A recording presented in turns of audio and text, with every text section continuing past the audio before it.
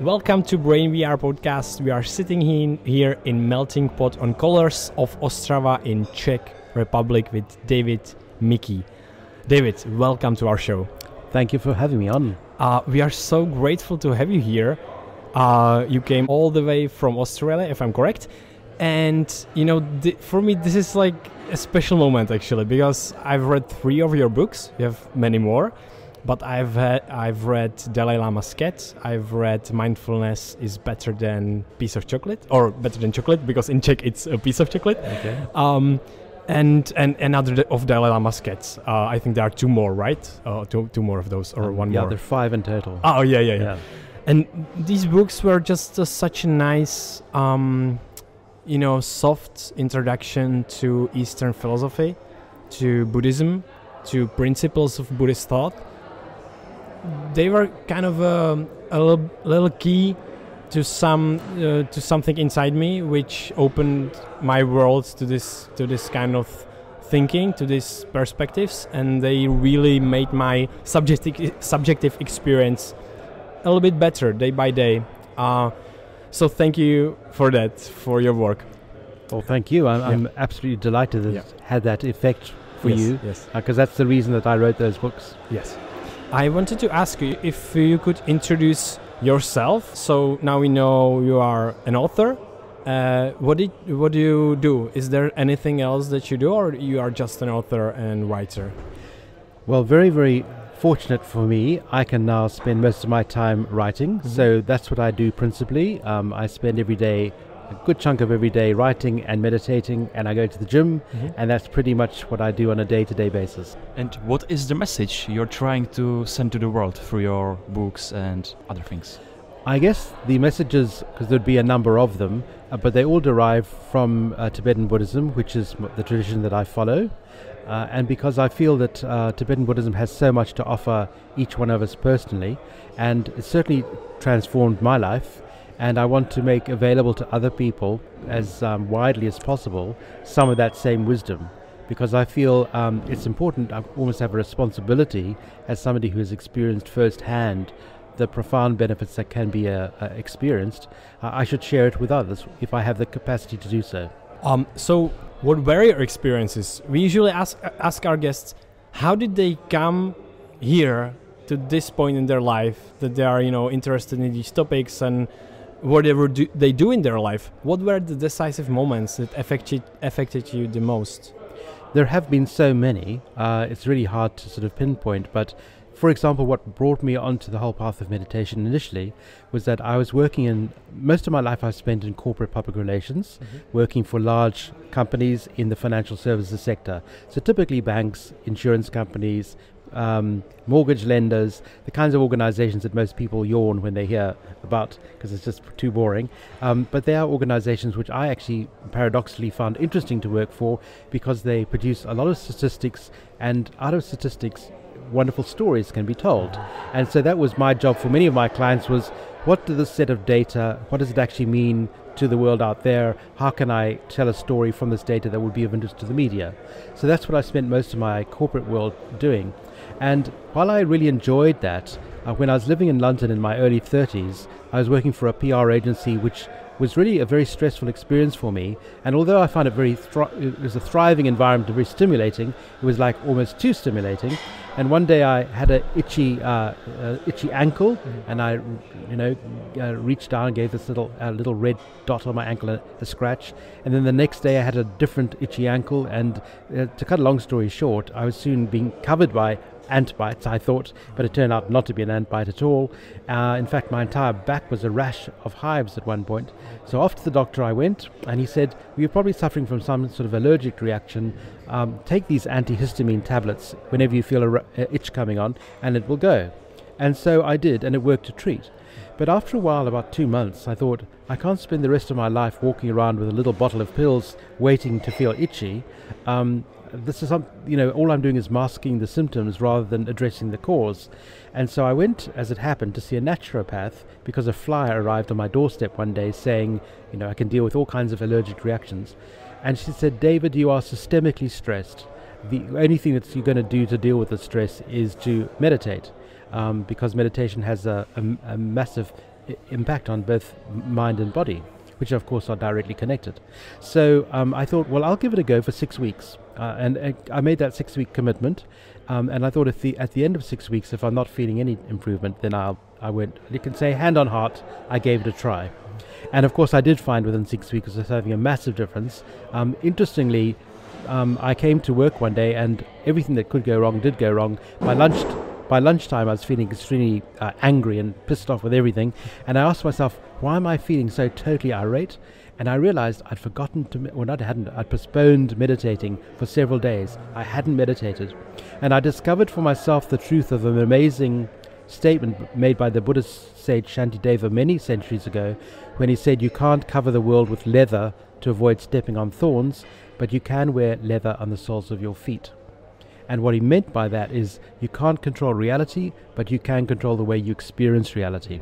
And that for me was my first insight into the benefit of meditation, is that it's almost like it's almost like wearing a layer of insulation.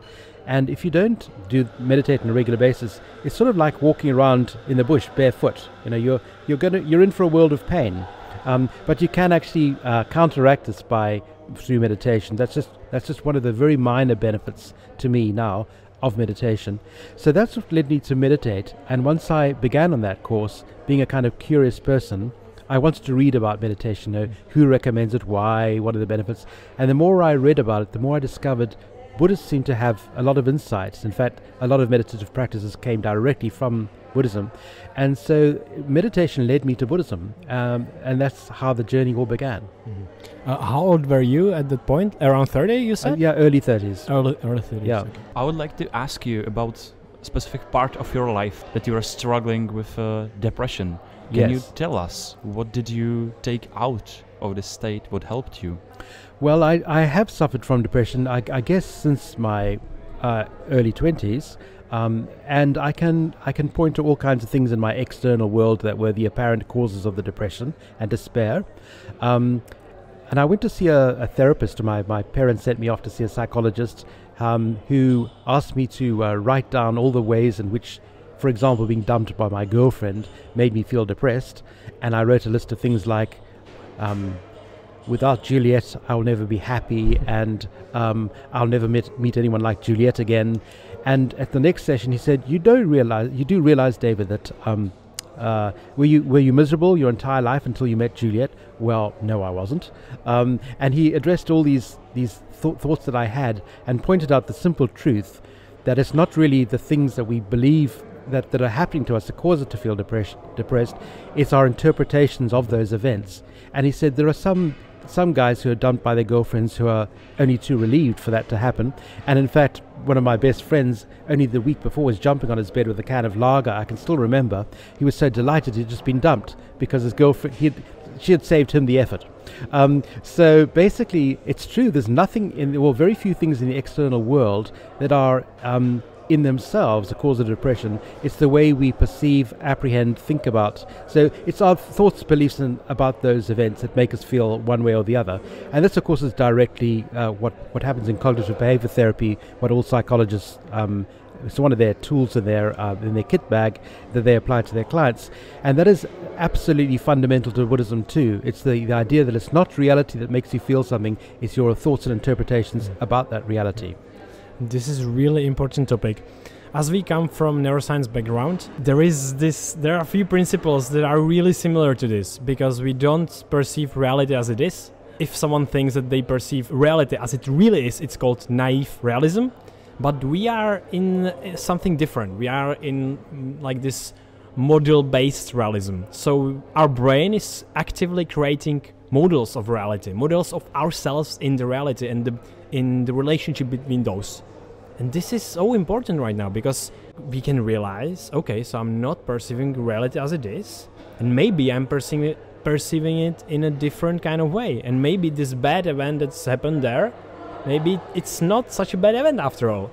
Maybe I have a wrong model of reality, and I have to, actualize it. I have to kind of reset it or something like that.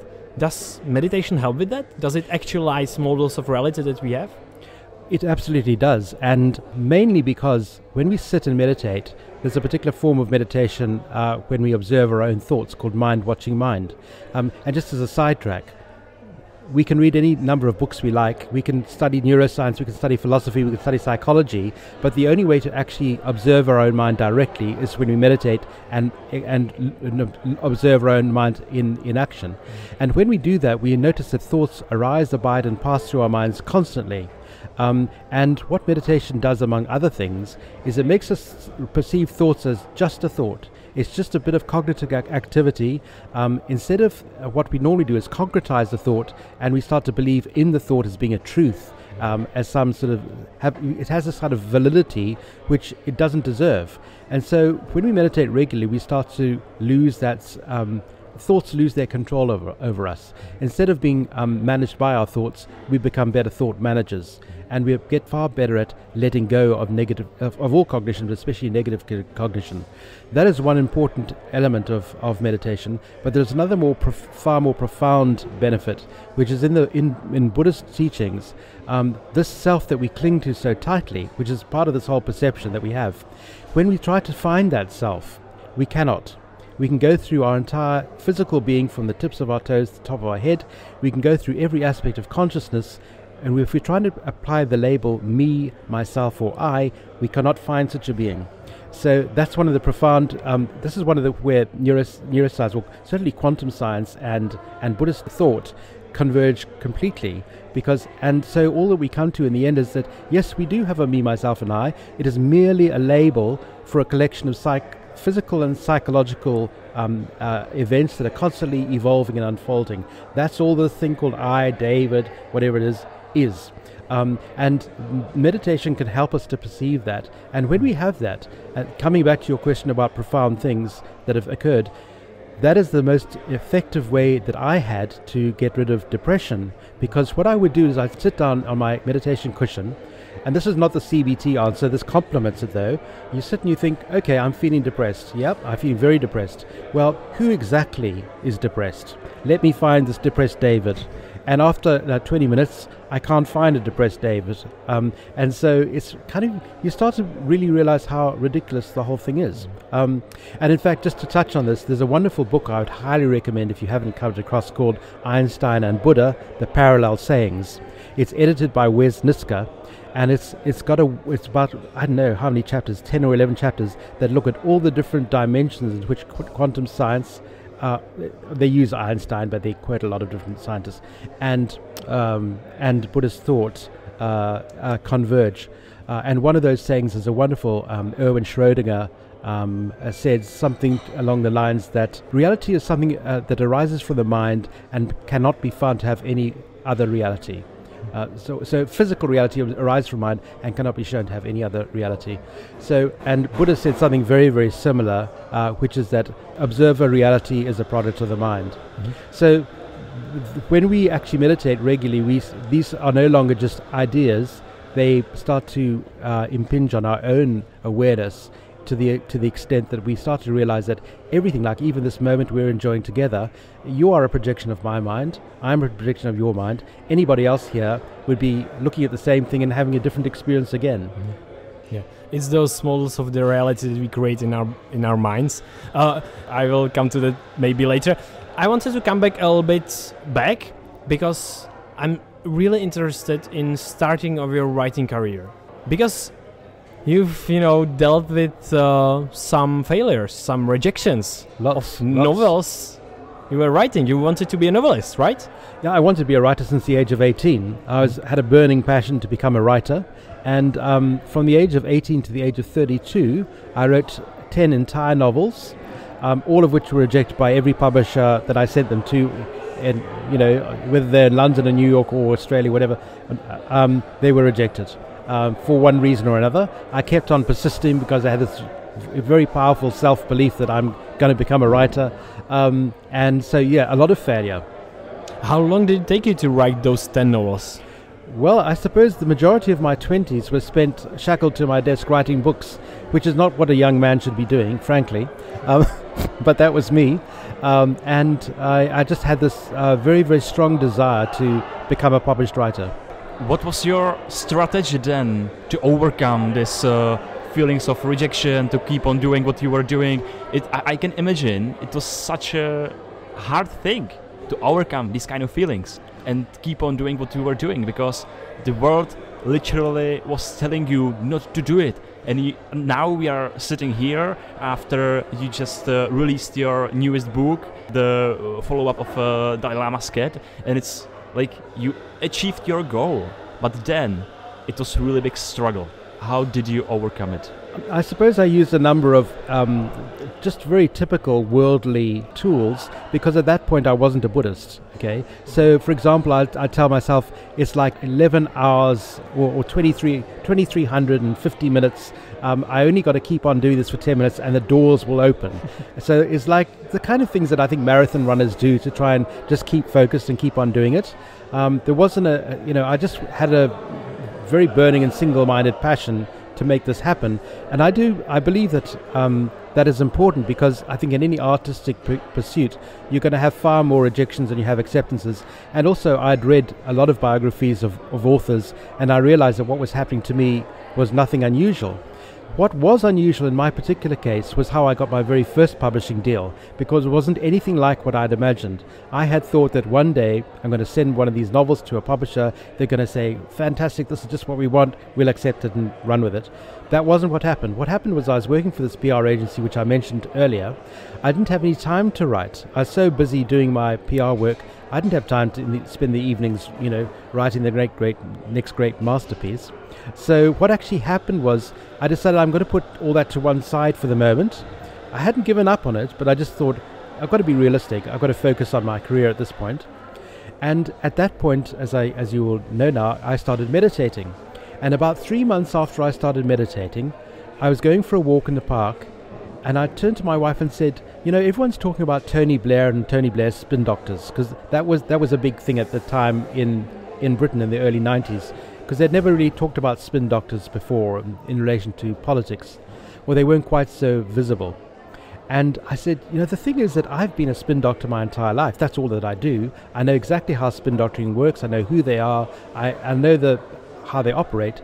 And I think the public out there would be interested in this. And so I wrote a short proposal of about 5 pages. I wrote one first chapter of what this book might look like. I sent it out to half a dozen publishers, and within a few weeks I had my first publishing deal. I did not have to write an entire novel, but I managed to join the dots. In this case, the dots were, I know about something, other people don't know about that stuff, but they're interested, so how can I close the loop on that? And so the very first book publishing deal had nothing to do with Buddhism or Dharma or important self-development. It was about spin doctoring, but I think what is really important is that I can't prove this, but I have no doubt in my mind the reason that I was able to join the dots was because I started to meditate. And when we start to meditate, we get better at reducing the thought pollution, as I call it, in our minds. Our minds we're constantly agitated, thinking, and that was me before as well. When I was writing all those books that got rejected, I was always thinking and plotting and trying to work out something, whereas sometimes what we really need to do is step back from something and instead to allow possibilities to emerge in a more calm state. And so meditation really enables that. And I have this saying that creativity is an accident, but we can all learn to become more accident-prone. And we become more accident-prone by putting ourselves into a state where it's possible for such things to happen. Like if you're feeling stressed out and angry, you will not have any creative ideas. However, if you're feeling a little more playful and childlike, for example, then it's easy for creative ideas to arise. And so that's how I attribute that breakthrough. So it's directly to meditation. This is really interesting because there is also the dots are connecting for us as well. We talk a lot about meditation, and the thing is, there is so much research in cognitive psychology, in cognitive neuroscience, that stress kind of shifts and lowers your creativity, your perspective. Your perspective is narrowing. You are not able to think as clearly as you would without that stress. And it feels like we have this mental model of noise versus signal.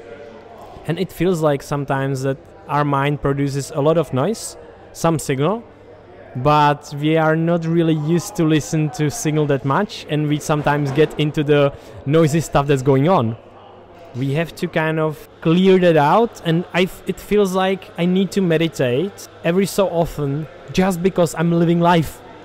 Because living life means I'm having experiences, and if I'm having experiences, there's going to be some noise. There's going to be some things, some experiences that I have to integrate. Needs to be processed, yeah. And the integration is simply I sit down and I listen and I let the noise, bubble up, do whatever it needs to do, and let it go. And then I can, as you said, I can step back and I can find the signal. And this for me is like one of the most important things, and really important thing for finding who one is, who we are as a person. So was this part of your journey to find who you are as a person? What do you like in the world, what you don't like, and do you think this is like important part on the journey, or you can just go a different way, or is like self-knowledge and No, look, obviously I'm a believer, which is why I meditate. Yes. But one thing that I find instructive is that in the West, we are fixated on the material and on the external, and our science has always been geared towards that. And for example, when it comes to our physicality, in the West, we have always worshipped people who are fantastic performers in sports, or really, fantastic tennis players, football players, bodybuilders, whatever it might be. The original Olympics started, I think, in 300 BC. So we've been doing this for a long time, focusing on the physical. If you look in India, they've had that same intensity of interest, but on the mental. And a long time before the first Olympiad, they were debating and discussing means of internal growth, and they worship the people who have been amazing, who are amazing performers, because they know that these people can do things that ordinary mortals cannot. Just like you and I cannot, well, possibly you, but not me, could run a marathon tomorrow without much difficulty. These other guys they could see exactly what's going on in your mind. They could even walk through a wall. They could see what's going to happen in 20 years' time. The clairvoyance means clear seeing. The mind has a capacity completely beyond what most of us can even imagine. But in the past, especially, and there still are people today, people know that this is simply the result of mind training. And there are so many parallels between training the body and training the mind. I talked about this at one of the melting pot sessions. So it's not like magical. We're not talking about magic here. We're just talking about optimizing our well-being. And if we want to optimize our physical well-being, we know that we mustn't eat a lot of junk food, and we exercise reasonably regularly to be healthy. There is no such thought that we should do something mentally, but just as we exercise the body, we should be exercising the mind, and exercise the mind in this case means meditating. So and just as like physically being in optimal condition means you can deal with whatever life throws your way physically. If you have to run upstairs or carry heavy luggage or whatever, you can do so without any effort if you're fit physically. Similarly, if you're mentally fit, you can deal with whatever life throws your way, emotionally speaking, psychologically. So you're more resilient and robust. So I just feel in the West, we up till now have been quite bad at recognizing that just as we look after our bodies, we need to look after our minds. I feel that that's starting to shift, and has in the last few years, possibly because there's been so much burnout with social media and external events in the world and COVID and all this stuff. But I think you need to place as great importance on training the mind. The topic of your talk here in Melting Pot was really interesting for me. It was why stories are so important for inner growth. And I would like to ask you, which stories affected your inner growth in your life? Gosh, there have been so many. There is a particular story that my godmother told me. Am I allowed to or should I talk about actual events that have been relayed to me in the form of a story? Yeah, sure. Yeah. My godmother went to Tibet in the early 1950s before it had been invaded. She had a personal question that she really wanted answered, and she wanted to ask an enlightened being, who she perceived to be a lama, that sort of person, to answer the question. So she went all the way from London to Lhasa, which took a long time in those days. The plane would stop many, many times, and eventually went to a monastery outside Lhasa with a small group of tourists and was shown around the monastery. And she was really hoping for an opportunity to ask the abbot or some important lama her question. But at the end of the trip, all there was a question and answer session in a courtyard with a whole lot of other lamas standing around, and she didn't want to ask this question, which is a very personal one. I think it had to do with her marriage. And so anyway, the tour ended. She went out. They were all being herded out the gate, and one of the very elderly lamas who'd been standing on the side of the courtyard beckoned her and the translator over, and he said, "The answer to your question is." She had not answered. She did not ask the question. He'd been able to see it. And when she told me that, it sent like shivers down my spine. And I thought, this is extraordinary. These people really do exist. There are people who have developed their minds to the point that they can actually see quite clearly what's going on in yours. And that was the first story, if you like, that it planted a seed in my mind that was only to germinate many years later. But I always had this fascination for the idea that from training the mind through meditation and applying Buddhist techniques, you could actually evolve to that extent. Do you have another one from your personal experience? Another from my personal, in terms of stories? Yes. Gosh, it's hard to think at this point. There have been so many times. I would like to go and to make it really practical for listeners.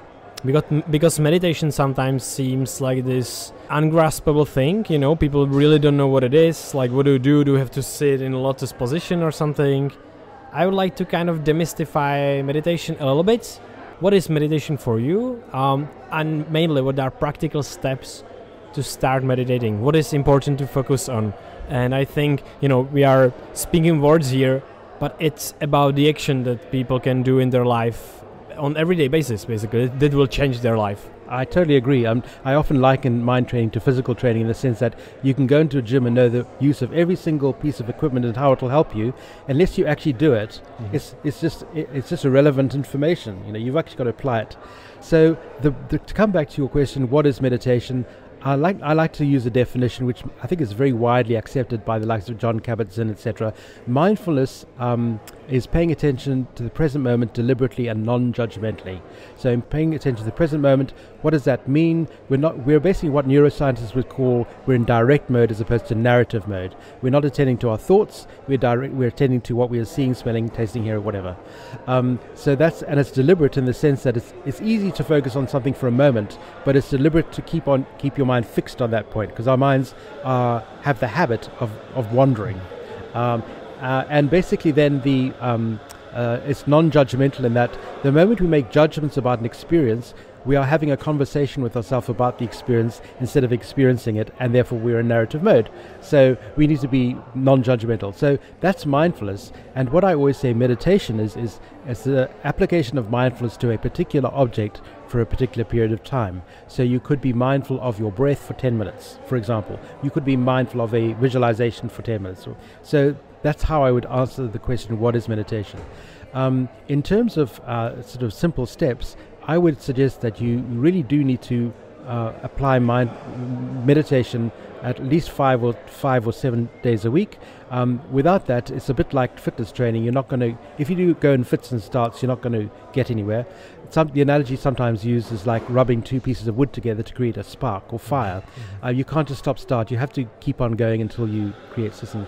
There's been a wealth of research that shows all kinds of things, like the fact that you need to keep going on it, the so-called dosage effect.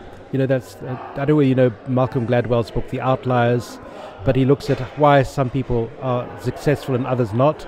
And the Berlin Conservatory did an interesting research of their graduates to see why some people became concert performers backed by a symphony orchestra, and other people were actually in the orchestra, and other people actually went on to become music teachers. They kind of graded them or scaled on that basis, and they found that nobody in the top tier had done fewer than 10,000 hours. So there is a dosage effect. The more you do, the better you get at it, etc. So those are just some examples of the practicality of it. Another thing I always emphasize is that just like when we go to the gym or do physical training, we're focused on exactly what we're doing and for how long. And similarly, when we meditate, what am I going to do for how long? But the whole reason we're doing it is for the 23 hours a day we're not at the gym, when we're able to run upstairs or carry luggage, and similarly for the 23, probably and a half hours we're not meditating, we're actually better able to deal with stuff. So there are so many kind of practicalities, but making meditation part of our daily routine, I think, is important. And I always invite people to do what I did, which is simply set yourself the 6-week challenge. Say for 6 weeks, I'm going to try to meditate 5 days a week. That's all, okay, for 6 weeks. If at the end of 6 weeks I find no difference at all, then I can say, hand on heart, I gave it a try, it didn't work for me.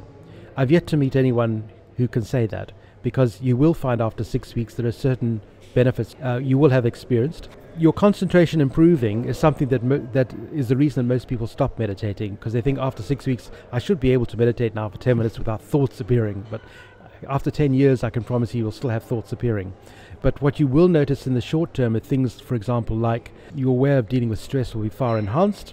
You will come up with creative ideas far more easily. They'll just readily appear. As you said, it's a signal.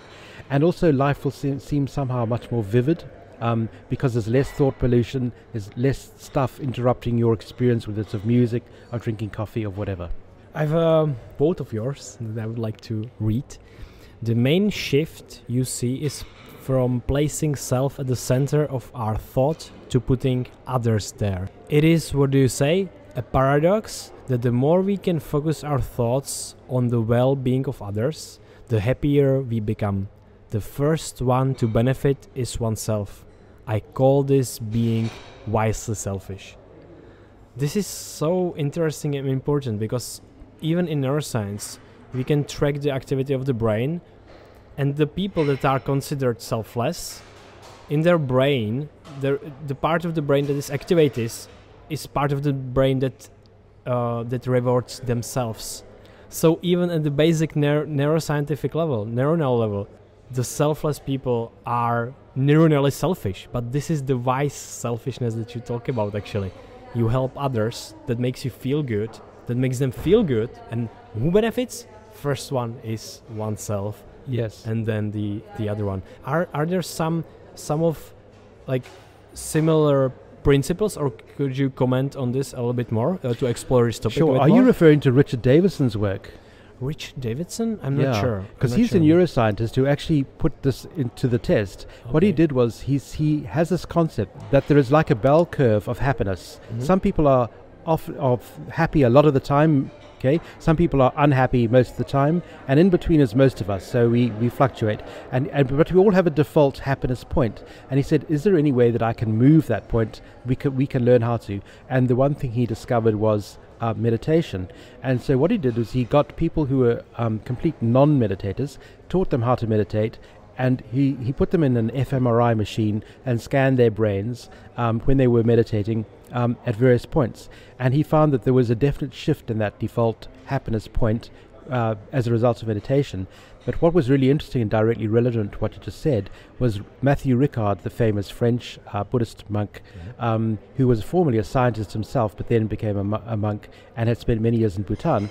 He basically was put in the machine as a very experienced meditator, and the brain scans was completely off the charts in terms of the left prefrontal cortex was lit up bright blue, which is the happiest thing when he meditated.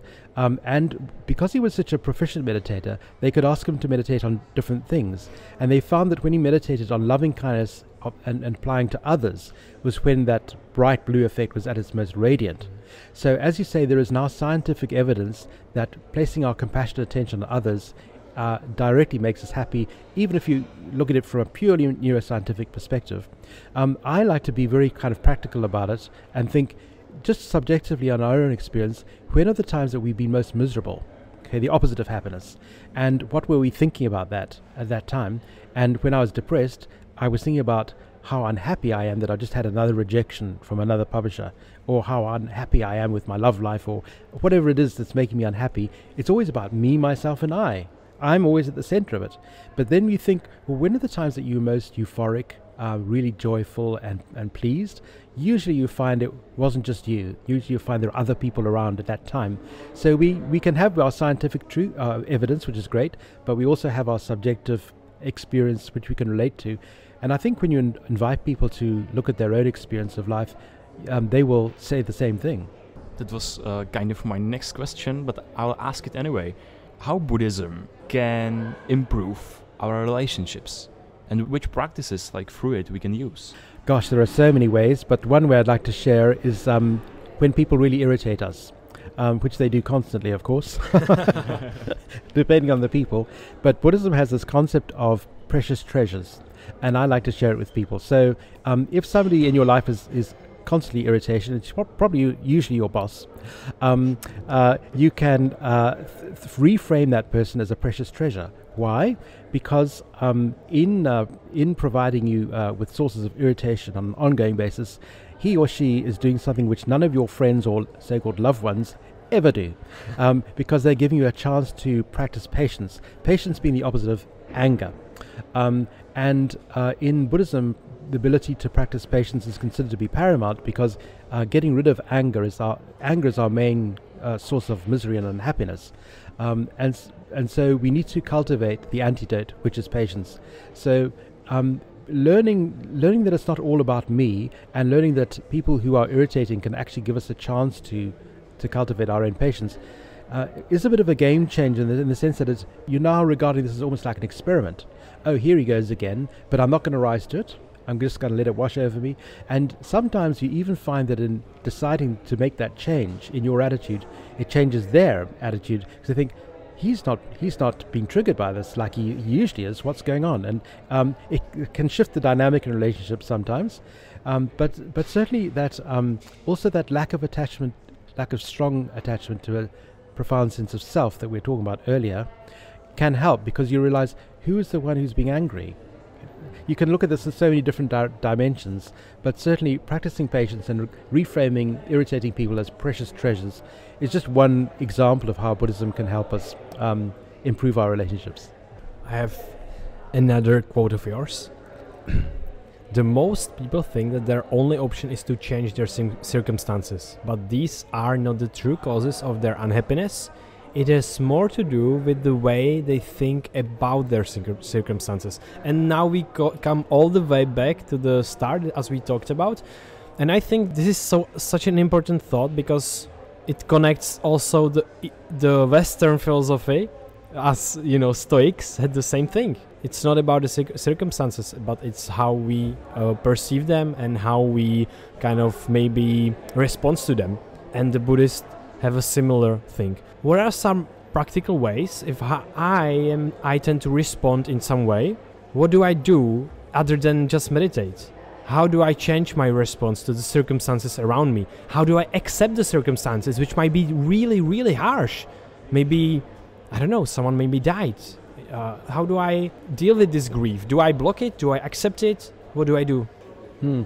Well, I do believe that meditation is actually the kind of core or the kind of ground for all of this. Kind of a meta hack for that. Yes, it's very hard it's almost like exercise. If you want to be a really fit person, you can get incidental exercise by running upstairs instead of catching the lift, but it's much better to actually do some proper training, So it's a bit like that. But one thing I think is important is that to bring back is thinking about your circumstances. And like you say, it's a Stoical thing, but it's also the basis of cognitive behavior therapy. And the one problem with cognitive behavior therapy, however, is that you may know that it's not all going on out there, it's in my mind and I need to do something about it, but you still feel miserable, you still feel upset, you still feel whatever. And that's a totally normal human reaction. The wonderful thing about being more mindful, which meditation helps us to do, is that in that moment that you're starting to have these negative thoughts, if you have the sufficient distance that you can just see, I'm having depressive causing thoughts rather than I am depressed, that is a total game changer. And so it requires that mindfulness in the moment of that unhappiness for us to be able to distance ourselves, if you like, from it. There's a big difference between saying I'm a depressed person to saying I'm a person who's having depression causing thoughts, because you can do something about depressive causing thoughts. You can't do anything about being a depressed person except take drugs. So that is, I think, the magic of introducing mindfulness to CBT or cognitive behavior therapy, and that is something that originates both of the things originate in Buddhism, but they're also being recognized more in the West. And so there's this thought now that mindfulness-based cognitive behavior therapy is the way forward. It's about interrupting that cycle that we get locked into. And actually at a corporate training session I was doing once, a CEO once said to me at the end of practicing meditation for the 6-week trial, he said, you know, what this has done for me is given me an extra second. I said, how do you mean? And he said, an extra second between being given some piece of information and me responding to it. Because in the past I would have just reacted, but now I'm just taking a mindful moment, and I've realized that the way I would previously have reacted is one of several options. I can still do that if I choose, but there are other things that I can do. It's about being able to almost like be a spy on your own mind, your own consciousness, observing your own responses to what's happening and realizing that the response that you might have done before automatically is not the only one. This is something I've experienced myself after I've decided to dedicate myself for 1 year meditating every day, and after like 1.5 months, after 2 months, I've experienced this bubble of time before I respond to something, and it was exactly as you talk about. And we have this concept of meta mindset, which is actually how to cultivate some mindsets or maybe get rid of some habits. And the first thing we talk about is that, okay, you first have to notice for maybe a few days, few weeks, and then when you notice, you can actually have the responsibility to change the response, and then you don't have to. Then the funny thing is, you actually don't have to change the response. Maybe get on the way as you've responded before. It's totally fine as long as you know about it. And then you can cultivate this bubble of space, bubble of time, cognitive flexibility, as in that would be said in cognitive neuroscience and psychology. Then you can expand this bubble and then you can change it. And I think many people want things really fast, and that's sometimes a problem because we are in this rush period of modern world. So maybe if you agree, if we should take things slowly and not want to change things super fast, because sometimes that may lead to frustration, and frustration may lead to, okay, I'm not gonna do this anymore because it doesn't work and I need to fast. So what do you think about that? No, I totally agree. I think we live in an era of instant gratification. How angry do you get when something on your computer doesn't work instantly? We've all become so used from all these different inputs, electronic and digital inputs, that things should work like this. But when they work slightly more slowly, we get irate.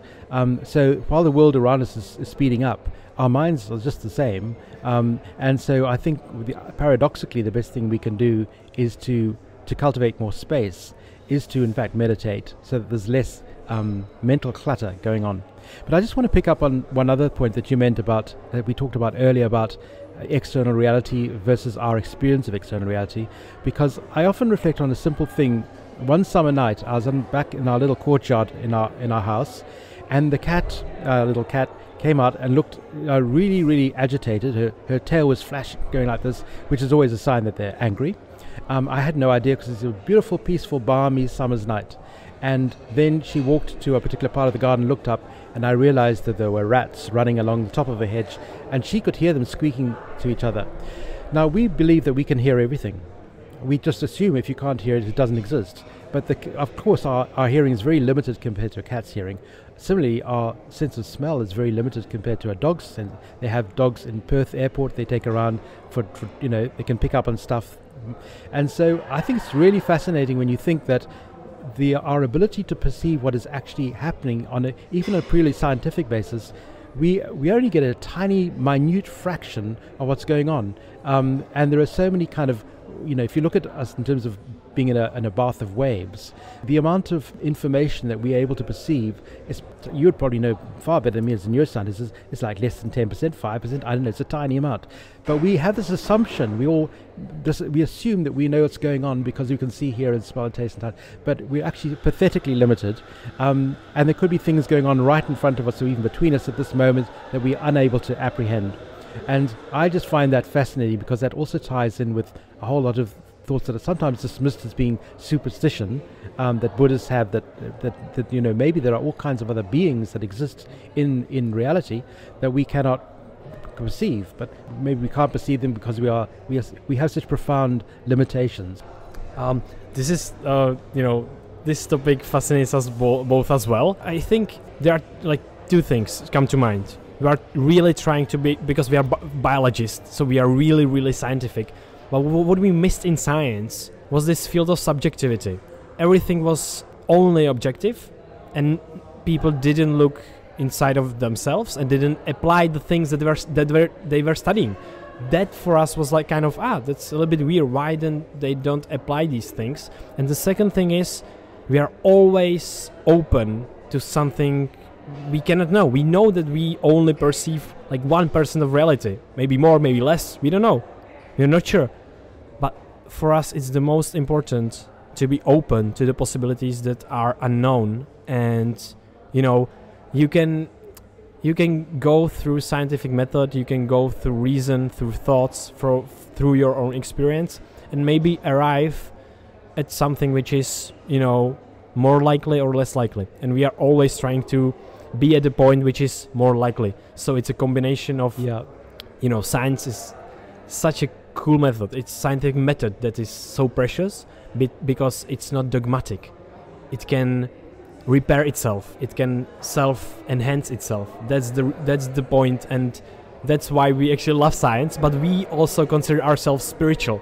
Non-religious spirituality is really close to us, because if you look at the universe, you realize, the stuff out there, the stars, 3 of us came from the same star. The atoms that make this machine around us. We are all stardust. Yeah, we are all stardust. Constantly being reorganized. Yeah. And it's so fascinating to think, okay, so I am part of the universe. I'm matter, which has subjective experience, and it can realize itself, and I can realize the universe. So universe is realizing itself. This is very Alan Wattsy, right? Yeah, he talks about this a lot. Yeah.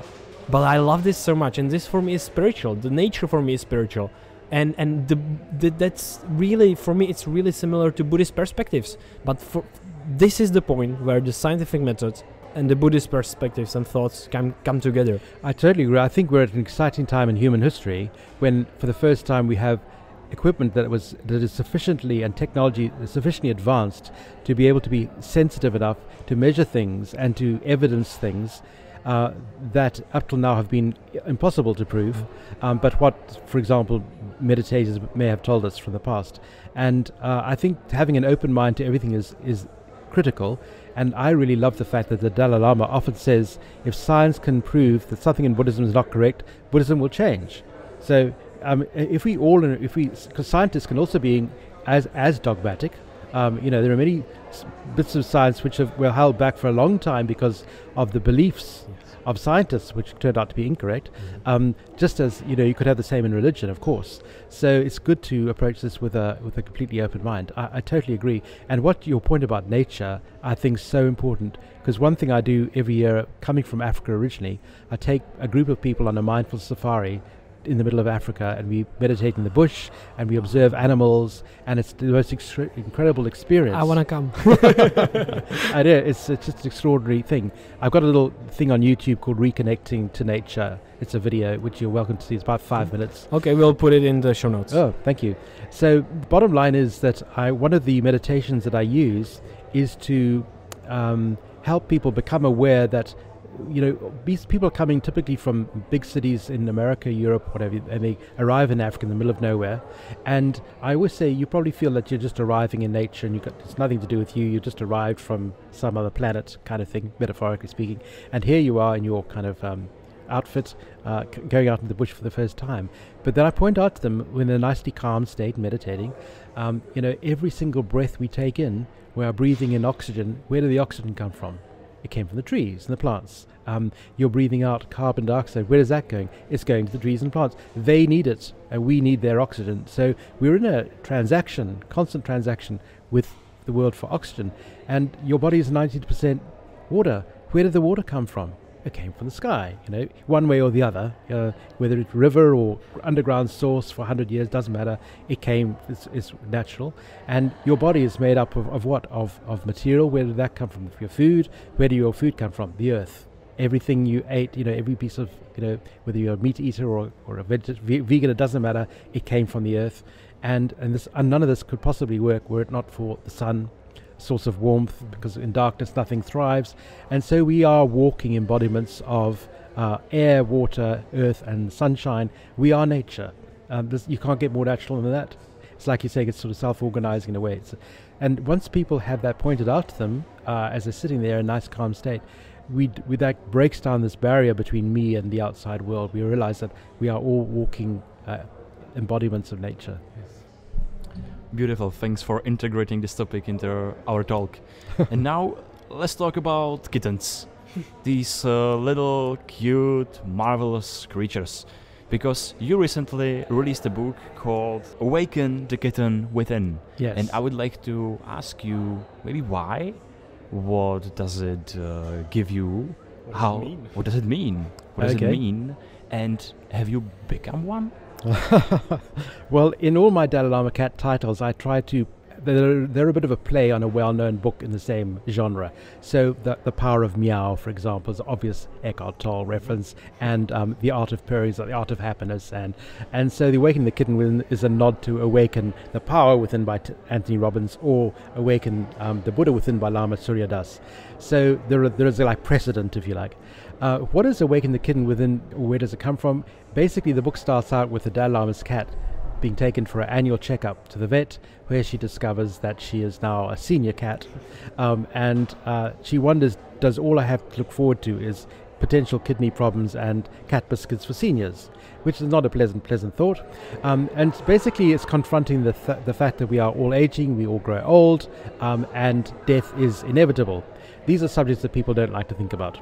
But in Buddhism, we do like to think about it. We talk about it a lot.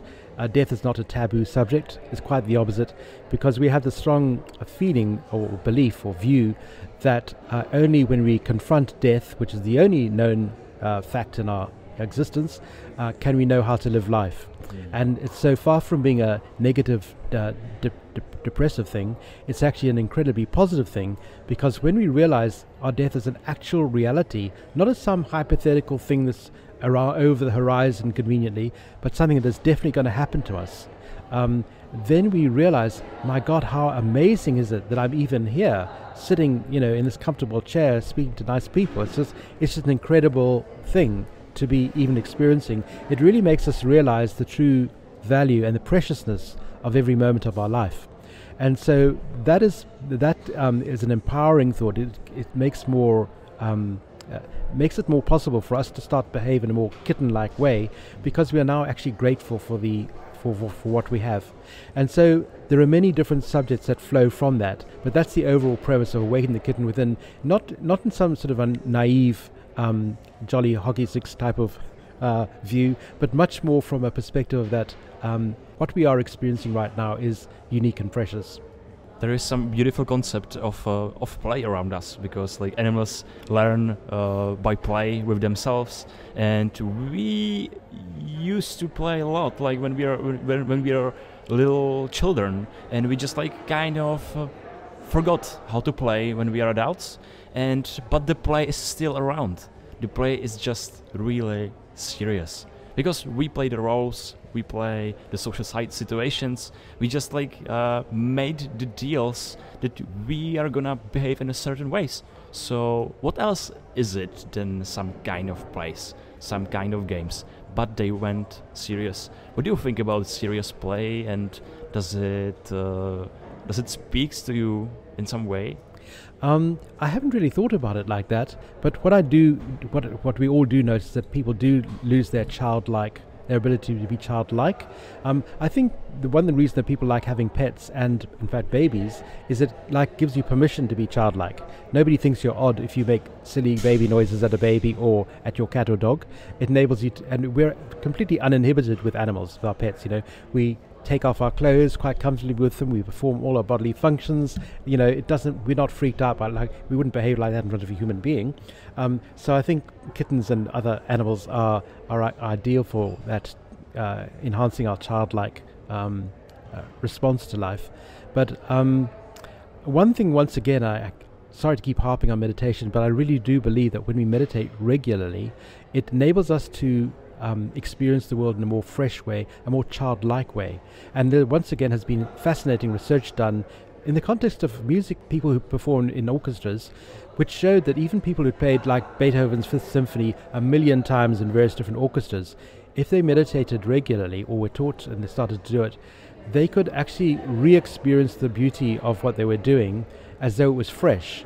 And that freshness came from the fact that when we meditate regularly, it enables us to experience things from a less jaded, cynical perspective.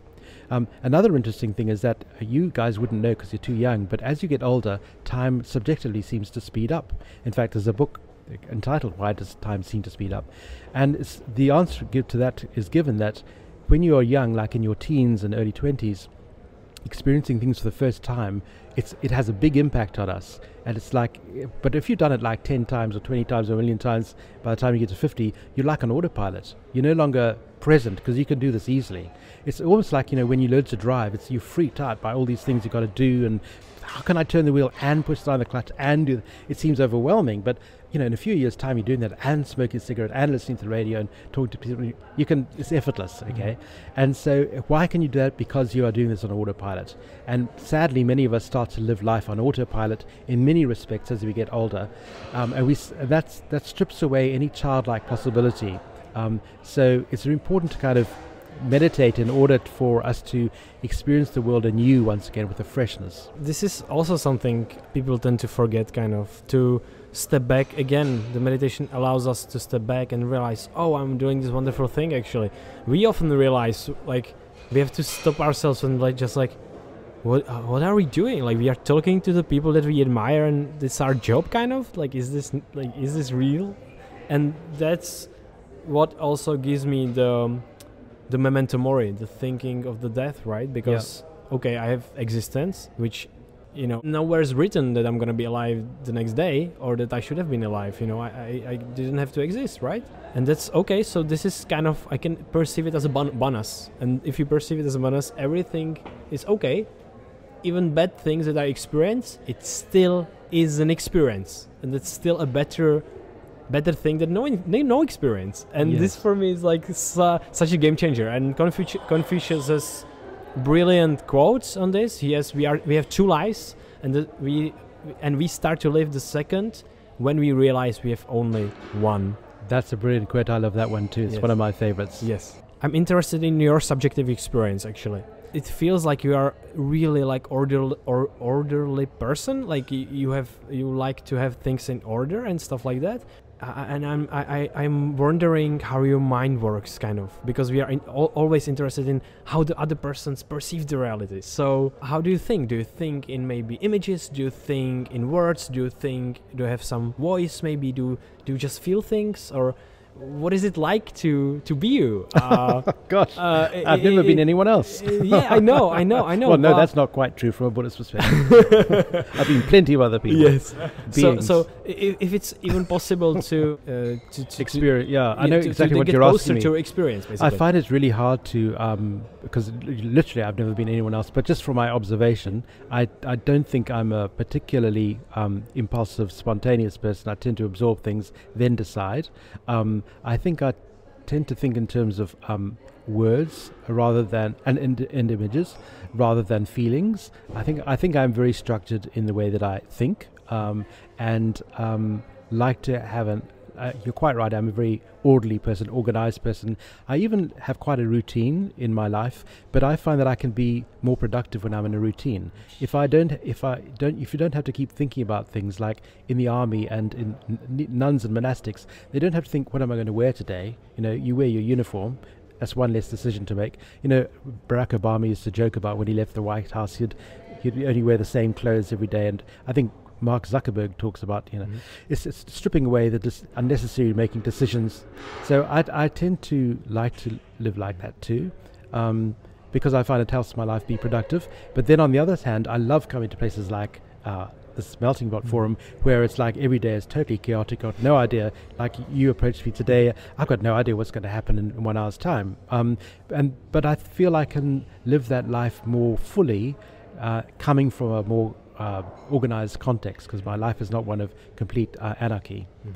Anyway, I'm not sure whether that helps. But one question I have for you guys is that from a neuroscientific perspective, what is mind? What is mind? Like for me, mind is it's just the biggest mystery there is. You know, like if we are talking about mind, like as consciousness event, so it's the biggest mystery that we are trying to solve. Like neuroscience is basically trying to find correlates for consciousness, that you can track it inside the brain, and then you can, for example, predict that when these neurons are activated, your subjective feeling appears. And like in neuroscience, it has the practical side, because when you know what is the neurocorrelate of consciousness, you can solve some of the problems of consciousness. For example, when people have a broken consciousness, when they are in a deep state of unconscious state in a hospital or something like that. So yeah, back to the question. Like simply, you just can't grab it simply. But it's just, for me, it's just some kind of emerging process that's dependent on our brain, and it's generating our subjective angle from which we are looking inside the world. And that's basically it. The content is just like the other layers there, but the point of view is really like when you sit to the most simple particle, there is just point of view from which you are seeing the world.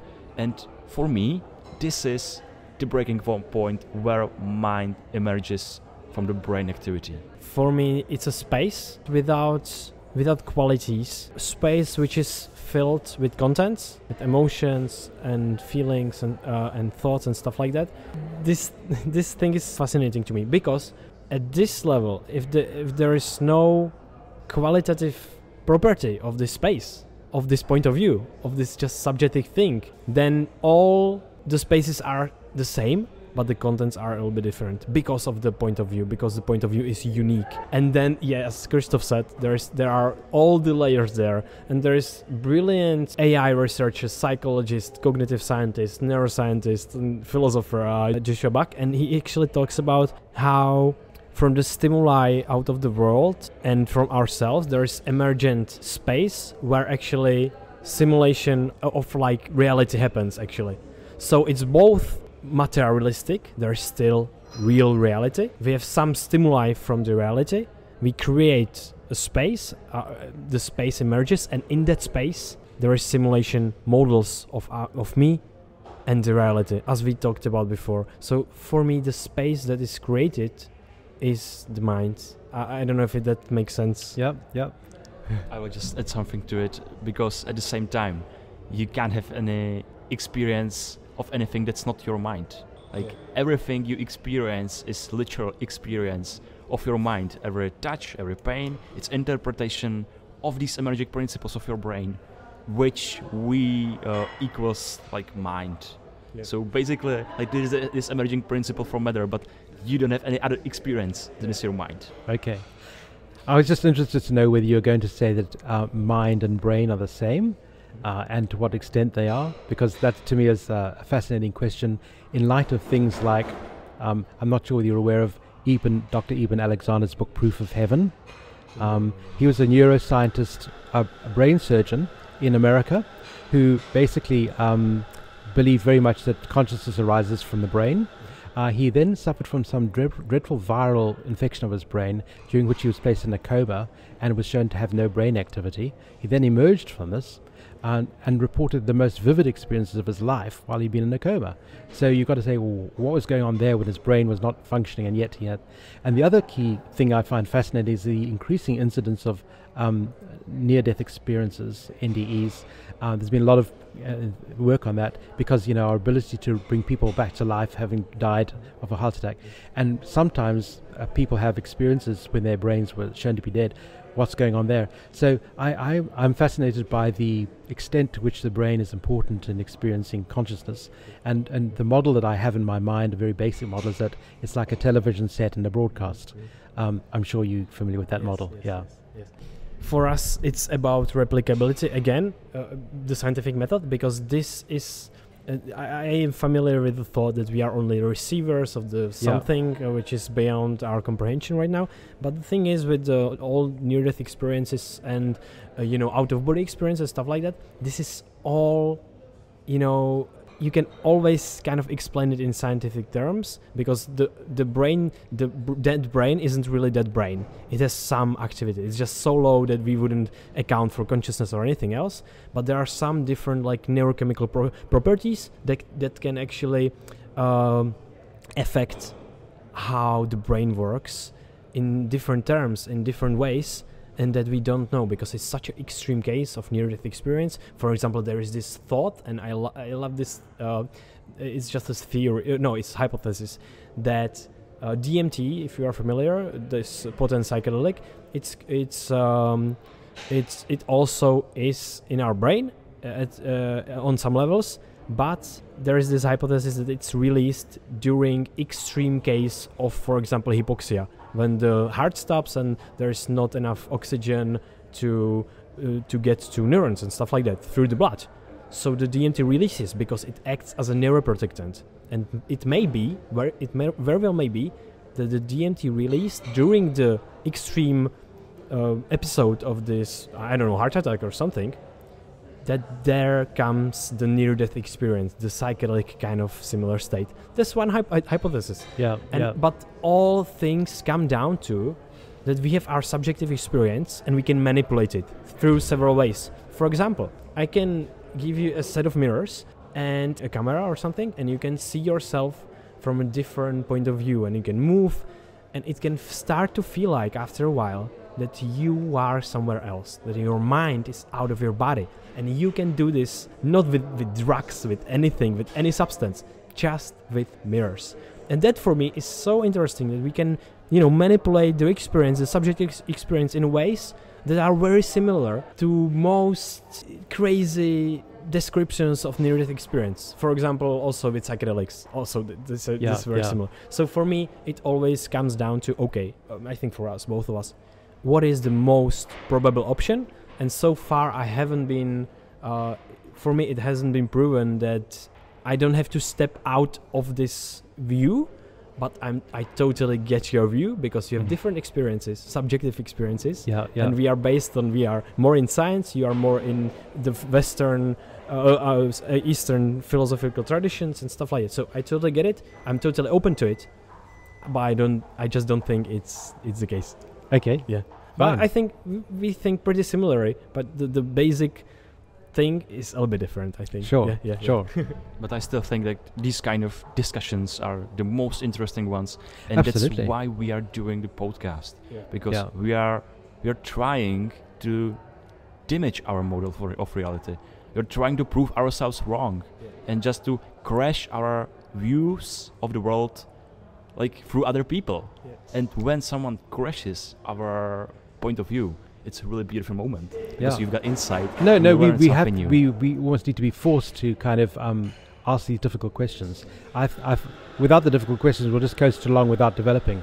Yes, definitely. Yeah. And what is the question you would like to have an answer of, like in your lifetime? What question would I like to have answered? Yes. Like from anything, from universe, from this world. What would if you be? could have one answer to one of your questions, what it would be? Gosh, that's a big one. I think I'd probably go back to the question that I asked you, which is what is the true nature of consciousness? I have the Buddhist answer, which is that a mind is a formless continuum of clear knowing. But I would like to, and I've experienced that to some extent, but I would love to have that answer to that question, because I think once you know that, once you've had it as a definitive statement, then that'll tell you how to live and what to expect as well. Is the Buddhist model correct, that a very subtle consciousness or energy continues after life, or is it not correct? We have our beliefs, we have our views, we have our just like you have evidence, we have evidence, but am I only focusing on the evidence I want to focus on and not on the other evidence? Am I being subjective in my perception of the evidence? That to me is I suppose that's at the root of everything. What is the nature of consciousness? Beautiful. Do you have any last message you would like to send to our listeners? Well, without question, I think I'd go back to that beautiful statement over the Delphi Oracle in Greece, which is "Know thyself." And that is at the heart of what I think we're discussing, is like, what is the self that we're learning to know? It's not the David Michie, the biography who writes the books and was born here and lives there, and that's all well and good, but it's more like, what is the underlying nature of my consciousness? And to me, the only way that we can experience that is through meditation. At least we're starting to approach it through meditation. So I would encourage everyone to know thyself, and how to do that by getting into the habit of meditating, because I think when we meditate, all kinds of things occur, but one important thing, as we've discussed here, is that you become less invested in thoughts, in ideas, and even evidence, because you realize, well, I may be right, but I may also be wrong, and it doesn't matter. We don't have to fight to the death over these things. I think it makes us far more open, far more happy, and far more joyful in our experience of life. Just for this question of know thyself and who am I, who we are, there's a beautiful book which can kind of lead people through it. It's called Untethered Soul. Have you read it? I haven't. No. Okay. Yeah, it's a brilliant book, so I definitely recommend it to you and to the listeners. David, it was such a pleasure talking to you about these ideas and ideas from your books. Thank you for what you are spreading to the world and for all of your books, and thank you for your time. Well, thank you very much for having me on your show. I've really enjoyed it. Thank you, David. Been Thank wonderful. you so much. Thank you. Hopefully we maybe do another episode online sometime in the future, in a year or two, when your next book is going to get released. That would be great. Okay. Okay. Thank you for your time. Thank Bye, you. David. Goodbye. Thank you. Premiere.